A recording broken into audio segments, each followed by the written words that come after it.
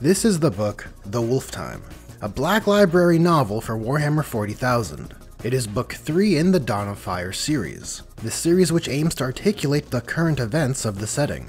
This is essentially the post-Great Rift events, which so far is for the most part from the Imperium's point of view, focusing on the campaigns of the Indomitus Crusade, and Rabute Gilman's efforts as Lord Commander.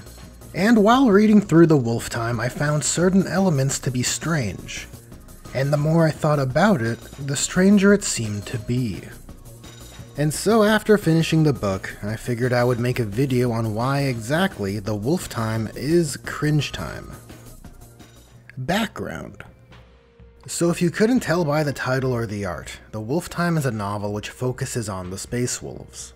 For some, this is already a mixed bag. You see, of the 9 first founding chapters, the Space Wolves are one of the 3 which have been favored by the IP, having received a disproportionate amount of model kits and novels compared to the rest. This would normally be a boon, and I suppose it technically still is. But it seems the Games Workshop of editions past saw fit to brand the Space Wolves in such a way to maximize appeal to consumers between the ages of 4 to 6. Resulting in a range that feels like they tried to prefix everything they could using the word wolf, and where they couldn't, they used some wolf-related term like fang. This created a special snowflake kind of effect, since every other chapter uses the same name for all of the units they share. In fact, the absurdity became so severe that it almost seems possible that the Black Library authors had to write in lore that the Space Wolves don't even call themselves Space Wolves, and look at the name as a detestable term used by outsiders. Though lampshading the issue doesn't really solve anything. All of that contributes to the memery which surrounds the Space Wolves presently. With the baggage accounted for, choosing the Space Wolves as the point of focus for any story is, to a degree, an uphill battle, and probably should be handled rather delicately to reframe the reputation and any negative associations which have been accrued up to now. And so, I went into Gav's depiction of the wolves looking to be impressed. But unfortunately, regrettably, tragically, what we have is a story which furthers the Space Wolves' negative qualities to service weak plot points and ham-fisted payoffs, which only exacerbates the Space Wolves' negative qualities and reputation and general disposition. It's a mess. And so, what I plan to do in this video is to dive into the story, take a look at the actions characters make and why they make them, so you can see the cringe for yourself. But first, a bit of context. Like with many stories, there are multiple plots running across multiple point-of-view characters. I'll only be going over those necessary so as to not muddy the waters. Our POV characters include Logan Grimnar, Crom Dragongaze, Uller, and Gaius. This list falls into a hierarchy of rank. The first 2 are already established characters, complete with their own unique models on the tabletop. Logan Grimnar is the chapter master of the Space Wolves. Crom is a captain of one of the Space Wolves' battle companies. Uller is a squad leader within Crom's company, and Gaius is a Primaris Marine, fighting as part of the Indomitus Crusade. It is he we will be starting with. When we meet Gaius, he is part of the unnumbered sons within the Indomitus Crusade, and we learn he is of Leman Russ's gene seed. That is the same genetic lineage as the Space Wolves for those unfamiliar. Gaius is, as far as we can tell, a stand-up dude. His most notable quality is that he's very pro-Space Wolves and their culture. He longs to be a Space Wolf.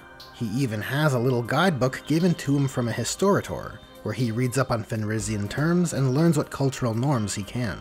After a few chapters wrapping up their current mission, Gaius learns that he and the other members of his unit, all of which are of Space Wolf's gene seed, are to go to Fenris and join the Space Wolves proper. Their task is to bring word of the Indomitus Crusade and to notify the Space Wolves of a Torchbearer fleet's arrival, which will provide the Space Wolves with Primaris reinforcements and tech. That is the tech to create Space Marines like Gaius, which is essentially an improved super soldier template compared to the existing type. For Gaius and his crew, who are all like-minded when it comes to Fenris and the Space Wolves, it's a dream come true. A few beats later, we pick up mid-mission with Uller and his unit of Bloodclaws, engaged in combat with orcs. The battle is dire, but as luck would have it, Gaius' route to Fenris crosses paths with this battle, and with support from Gaius' group, they turn the battle around. Despite the clear cultural divide, Gaius' batch of Primaris Marines are welcomed into Crom Dragongaze's company. Crom is eager to bring the news of Gaius' mission, as he's quite competitive with the other company captains. And so Crom's company make plans to return to the Space Wolves' base on Fenris. In the chapters which follow, we see Uller help Gaius' group acclimate to the Fenrisian culture. Keep this in mind for later. Meanwhile, running parallel is a mission Logan Grimnar and company are undertaking within a space hulk riddled with orcs. It results in them being overwhelmed and they decide to retreat back to Fenris. This is in part due to a vision perceived by Njal the Stormcaller, which leads them to believe Leman Russ, their Primarch, has returned. So they retreat from the space hulk, but they vow to return. Now with the context clarified, let us proceed. Disposition. Over the course of events which make up the Wolftime, many of the key players of the Space Wolves have a terrible showing. Most notably, Logan Grimnar. The laundry list of instances where they are petty, display weak argumentation, and act irrationally is long. This choice to repeatedly portray the stars of the show so poorly at every turn is odd to say the least. Let's blitz through a few examples.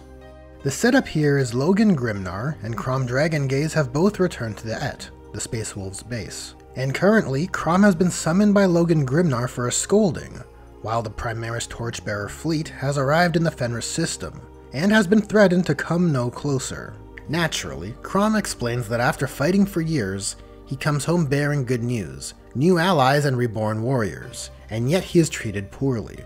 To this, Ulrich expresses his disapproval, and explains that Crom's bringing strangers to their base.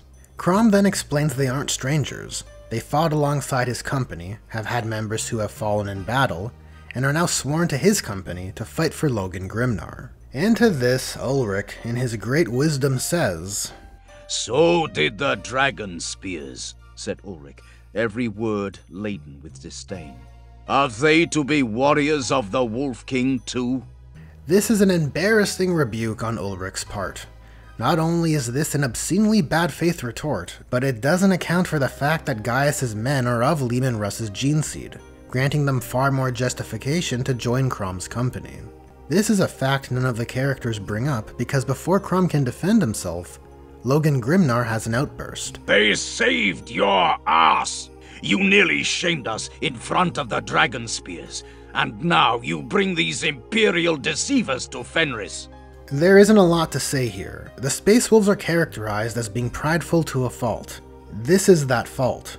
Logan Grimnar cannot rationalize that if you continually go fighting with depleted numbers, it's quite likely you will eventually either die or be saved by another force.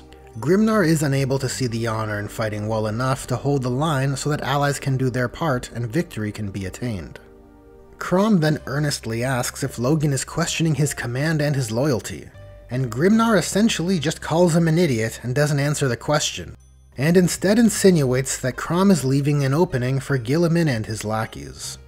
Now, while it would be ideal for a leader to acknowledge and respond to the questions of those under his command, who also share their own burden of command, Logan does have a valid if somewhat misguided point. Crom bringing in Primaris Marines does leave room for the Torchbearer fleet to interact with them, but is Logan so dumb that he honestly thinks that if Crom didn't bring them in, the problem as he perceives it would cease to exist? Because he's sure acting that way. Logan continues on to reprimand Crom, pointing out that he spoke of their weaknesses to, as he puts it, Ultramarines in wolves' clothing. Crom points out that Logan doesn't have the authority to forbid Gaius' men, who are sworn to his company, from staying in the Et. And then Logan Grimnar responds with, "Perhaps you are right. I do not have that power. But the heavens above it are mine. Their ship will come no closer. By my command, as is my right, and so I declare now, no vessel of Fenris will approach within 10,000 miles of the Imperial ship, unless to board it for battle. Your new brothers can join you as soon as they learn how to swim the void." A good look for the Commander-in-Chief. Instead of trying to find reason or come to any sort of understanding, Grimnar pretty much says, "Fine, but I can prevent you from getting your way, so there." And Crom, realizing he's dealing with a child, shows some poise and delivers a slam dunk of a valid argument before leaving. So be it. You are my king, my commander, my axe brother, and I will die for you and the Et. But not when 10,000 and more ready warriors are to be cast aside. Overall, Crom's actions and general disposition come off valid and reasonable in this scene, while Logan, Grimnar, and Ulrich are levying bad faith retorts with weak argumentation.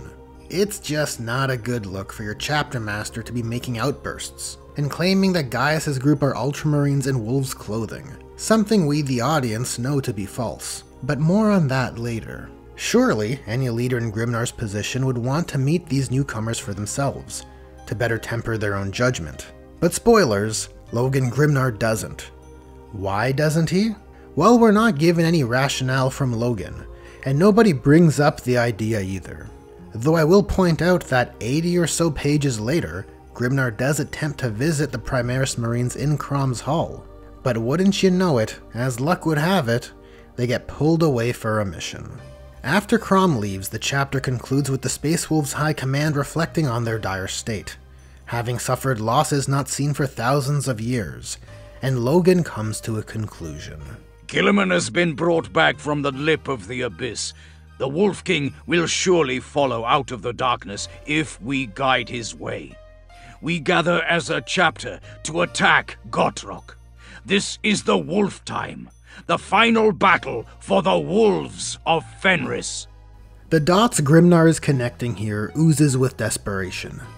For context, each Space Marine Legion had a super dad called a Primarch, which has either been slain or lost to time. Guilliman is the only super dad to have returned. Leman Russ, the Space Wolves Primarch, left a prophecy that he will return from beyond when his chapter is on the brink of death, for the final battle, for the Wolftime. The desperation is undeniable. Logan Grimnar, in his infinite wisdom, is hoping to send the Space Wolves to their destruction, in order to summon their super dad from the twisting infinite existential dimension that is the warp. The logic is borked. And it's not even for a big bad legendary named character in the setting, like Abaddon, Magnus, or Ghazghkull. It's an unnamed orc psyker warboss which holds dominion over a Space Hulk. He is willing to do this instead of accepting Primaris reinforcements from Guilliman, because bringing the Space Wolves to healthy numbers actively moves away from his delusional worldview. Following the previous event, 20-odd pages later, an Ultramarines lieutenant meets with Logan and his council to essentially make a case for the Space Wolves assisting in the Indomitus Crusade, and accepting the Primaris reinforcements. Once Castellor arrives, Logan begins questioning the rank of lieutenant. Castellor responds, There have been a lot of changes, Lord Grimnar. Many overseen by the same mind that wrote the Codex Astartes when that rank was retired. This stirs something in Ulrich. You're a good one. I can see why they chose you. Just slipped it in there.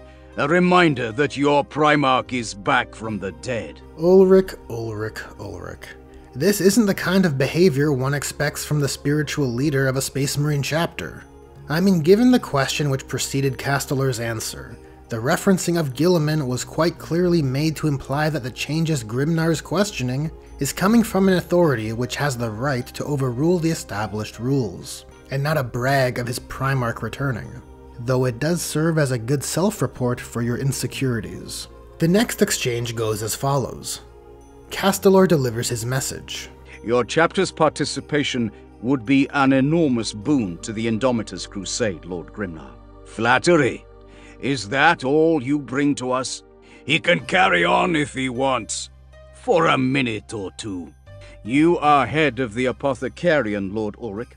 Have you studied the Primaris data I dispatched? I looked at it, replied the Slayer. Again, not a good look for the Fenrisians here. Castellor, only communicating his request, while giving a chapter master of a first founding chapter the respect he is due, is treated coldly. And what does Castellor do? This Chad calmly points out that he has provided ahead of time what Aryak insinuates he is lacking. Ulrich goes on to say he has reviewed the data. And Grimnar asks how many Primaris Marines does Guilliman possess? I do not have the answer to that question, said Castellor. The Lord Commander... Lord Commander! Interrupted Logan. He flaunts the title he stole from Rogal Dorn. This is an excellent point of finely aged cringe. Logan Grimnar, lacking any poise, interrupts Castalor to throw shade at Guilliman. Now whether his claim is right or wrong, justified or not, it's just so petty. It's weak argumentation. It's the kind of argumentation people who don't have any arguments make. Grimnar is starting to look like the kind of guy who would interrupt Castalor if he misspoke to point out this error to his pals. The discussion continues on, and Ulrich asks how many Primaris Space Wolves are active in Fleet Primus, and Castalor explains 3,000 to 4,000, that there are approximately 2 companies in the Torchbearer fleet. The wolves then deliberate for a bit, reassessing the dire state of their chapter strength, which Castalor overhears and extends an olive branch. To which Aryak must assert his dominance while self-reporting the frailty of his ego. This kind of ebb and flow continues for the duration of the meeting. Lieutenant Castalor acts as the ideal diplomat, and at every opportunity a Space Wolf's character replies in bad faith, resulting in Castalor having to explain the reasonable justifications to their prods. 3,000. Did Guilliman rip up his rulebook? What happened to chapters of 1,000 Space Marines? The situation, the predicament of the Imperium, requires new thinking. New chapters have been founded to replace losses over the last 10,000 years, and more will come. But for the immediate future, necessity overrules hierarchy. They will be your warriors, Lord Grimnar. And I need to come to Guilliman for more when they are dead. And Castalor explains he's already sent the data outlining they will have the means to create their own Primaris warriors, exposing a communication failure between Ulrich and Grimnar in the process. Logan then asks if there is a cost for what they are getting. Castalor explains that there isn't a cost, but there are regulations, that they coordinate with the Indomitus Crusade and plans which Guilliman has orchestrated. So, we have to answer to Guilliman. At last, he gets to command the Wolves of Fenris, 10 millennia after his first attempt. So then Castalor must explain. All chapters retain their autonomy, but it would be anarchy if we set loose tens of thousands of Space Marines without some strategy to guide their deployment. To which Logan responds, So, Guilliman doesn't trust me? You get the idea. The Space Wolves can't help but levy bad faith assumptions while lacking any poise. You know, poise counts. With the Great Wolf in particular delivering lines in a manner that you would imagine a youth would say to impress upon his friends. As you go through the book, there are more nuggets of great cringe. Logan Grimnar wants to demote Crom Dragongaze because he's the seat of Logan's perceived problems. During a council with all the Wolf Lords, they exhibit poor behavior, with even the oldest and wisest, Bjorn the Fell-Handed, displaying a neurotic perception of Guilliman. Guilliman becomes required to put this issue to rest and so schedules a visit to Fenris. He writes a letter to Logan to request an audience. This causes Logan much frustration. When Guilliman arrives, the characters of import on both sides greet in the manner you would expect. But Logan Grimnar chooses to arrive late, as he wants the Primarch to be waiting on him and not vice versa. And when he does enter, boy does he make a show of it. The assembled companies knew well what to do, their bellowed responses short but intense. Logan Grimnar, bloody-handed warrior. Skjold! He piles the skulls of his enemies. Skjold! He builds a mound of the fallen. Skjold! His foes weep rivers of woe. Skjold! Logan Grimnar, the strong wolf of the pack. Skjold! Then when he has no valid counter-arguments to make to Guilliman's points, he doesn't rationalize or reevaluate or continue with the diplomatic discourse. He just gets up and leaves, giving the act no acknowledgement, only stating that food is coming. It's a crying shame that the Space Wolves are portrayed in such a fragile, insecure manner, especially when it's your Commander-in-Chief, Bigwig Chaptermaster. So after exploring some of the material, I'm sure you too find it to be cringeworthy, but you might be wondering why this is the case. What is it all for? Or rather, what does it serve in the plot? The answer is what the story is trying to do with Logan Grimnar. Here are the beats. The idea that he believes they are on the precipice of the Wolftime, a worldview that runs counter to accepting the Primaris reinforcements. It's a weak rationale for Logan to not want Primaris, where he actively avoids information that would counter his own bias. After meeting with Castalor, Ulrich and Njal both hold the idea that it would behoove them to accept the Primaris reinforcements. And later, Njal and Aryak discuss that Logan hasn't been the same since they retreated from the Orc Space Hulk, explicitly showing that members of his council believe his judgment to be askew. Then we have Guilliman spelling out the reality of the situation, making reasonable, fair, and provably true claims regarding the necessity of the Space Wolves accepting the Primaris reinforcements and tech. Then after all the sound logical reasons have been stated, Logan convinces his council to reject the Primaris by spouting the same unsubstantiated rationale. He just mentions the Wolftime and it sways them. And it works, even though every time previously, it didn't. Then we time skip, and Logan and company are feeling real good. Njal perceives Logan to be lighter, not carrying the grievances we saw earlier. And then Logan says this. True. There are a lot of battles ahead before we reach the Wolftime. What? And then 9 pages later, we see the Space Wolves have accepted the Primaris reinforcements. Were there some rewrites that I missed?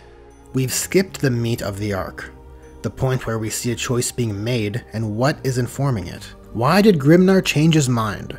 Well, it's anyone's guess. All the book tells us is that Grimnar accepted them under his own terms. What we have here is a loose idea of a character arc, but none of it's substantiated.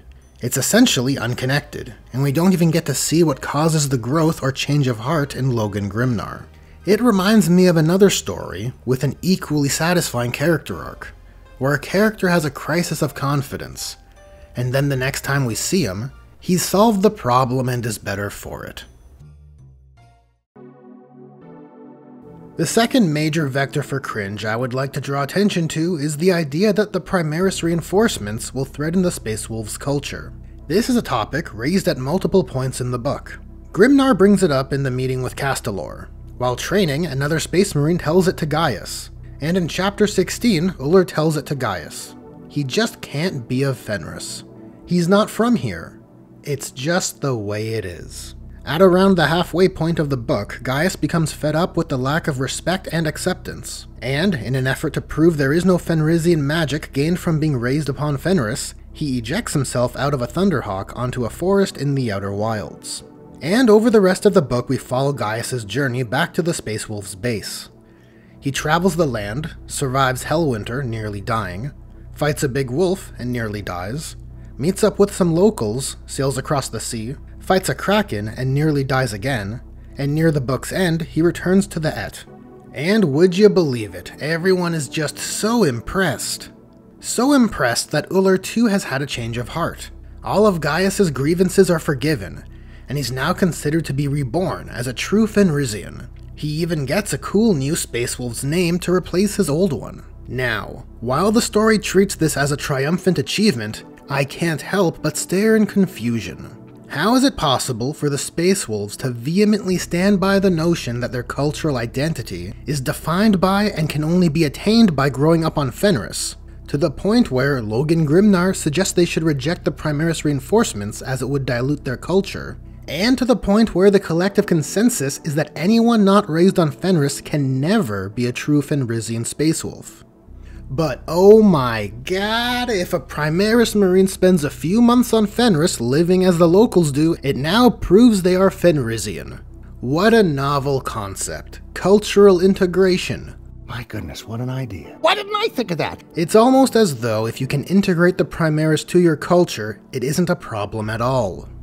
The story would have us believe that in the 10,000 plus years the Space Wolves have been operating, this line of logic has never entered the minds of any Fenrisian, so that this payoff can be a triumphant moment that shatters the rules of everything they thought possible. It's honestly baffling that the Space Wolves cannot connect these points as a possibility. Further still, to worsen the leaps in logic, we have a weak foundation for the payoff. The stakes are that the Fenrisian-raised Space Wolves fear that taking in Primaris reinforcements, many times their number, would dilute and potentially see them lose their culture. A fair concern. It is an issue tied to immigration in the real world. The difference here is that we are not ever shown this to be a present threat. In fact, we are shown the opposite. Gaius' group actively tells us so, as they are all gung-ho 100% all in for the cultural integration with the Fenrisian Space Wolves. Or simply, we aren't given any Primaris Space Wolf perspectives showing that they dislike, or at the very least, are indifferent to the current culture. So we, the audience, know the Primaris won't culturally clash. Which results in Logan Grimnar and the rest of the Fenrisian-raised Space Wolves looking incompetent, due to their inability to perceive something made so explicitly clear. The Seed of Cringe. So why do we have a story where the Space Wolves further lean into their negative associations, and one which has Grimnar go on an arc that we don't get to see? Well, I believe the answer is twofold. The first component is another Primaris problem. Oh yes, funny how we find ourselves here yet again. Now, I've made a video in the past about the plethora of problems the introduction of Primaris created. That it essentially just worsens the position of the Loyalist Marines as underdogs. That it debilitates the power fantasy element of entire armies players have bought, built, and painted. And that it would have all been better if it was just a new armor mark at a truer scale. But GW made their bed, and with the Dawn of Fire series they have committed to it rather than using it as an opportunity to retcon. Which is a choice. But that isn't the inherent problem here. Rather, the problem here is the fallout created by the Primaris introduction. And it's a problem you can spot with many of the edgier chapters, which is the writer's desire to have them reject the Primaris because of their bad boy attitude. Which tracks well enough. But often these chapters are in a weakened state, desperate for aid, in such a severe position that to not accept the Primaris would mean their end. The writing's on the wall as to why this is the case, as it puts those chapters in a position where they must accept them. This, however, becomes awkward as hell when those bad boy chapters try to justify their idiotic positions. Gabriel Seth wants his flesh terrors to be flawed, so he doesn't like Primaris. The Black Templars in Dawn of Fire Book 4 don't want to accept Primaris because if the Emperor wanted them to have Primaris, they would already have them. And in the Wolftime, the Space Wolves don't want to accept Primaris because Logan Grimnar thinks that if he can send his chapter to its death, his Primarch will return, until he changes his mind. Again, it's like poetry, so if they rhyme. The second component as to why this book features peak cringe is because of Gav's direction. Now I'll put out my usual disclaimer. No ill will to Gav here, but it seems to me Gav is perfectly happy to blindly lean into the associated tropes of various factions, for better or for worse. It creates circular logic. The Dark Angels have a reputation of being paranoid about their secrets, often making bonkers decisions because of it. So I will write a story where they act bonkers because of their paranoia. And so the snake continues to eat itself, and it perpetuates transhuman characters that lack poise. Now, if I told you once, I've told you 1,000 times! Poise counts! Now that kind of logic loop isn't always going to be problematic, but it does become an issue when used to poorly justify actions or force your way to certain plot points. But I have good news. There is a better way. And while I don't want this to turn into how to write Space Marines, I'm going to share my point of view on the subject.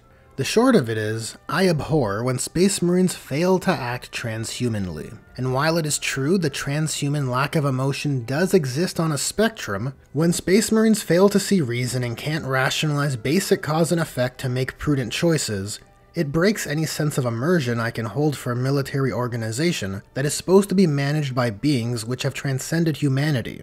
It creates incongruencies in the world.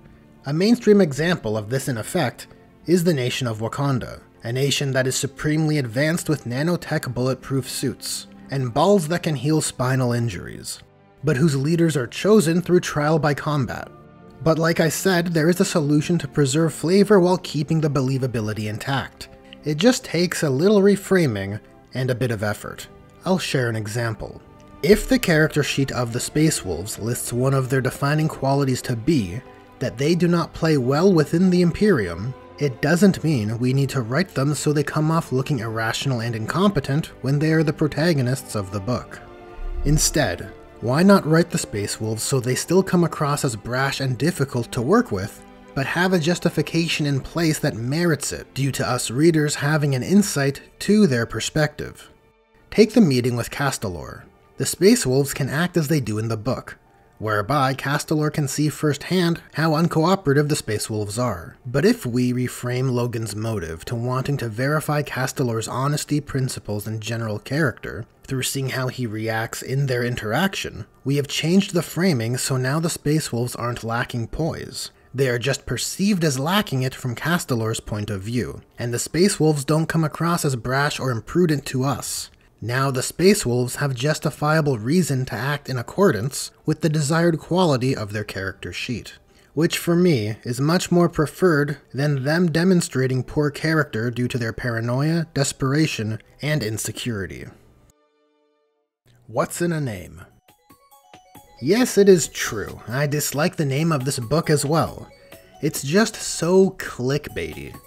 And yes, while the story sees Grimnar desperate to believe it is the Wolftime, to name a book after the keyword which is associated with the return of a Primarch is inarguably a key jangly thing to do.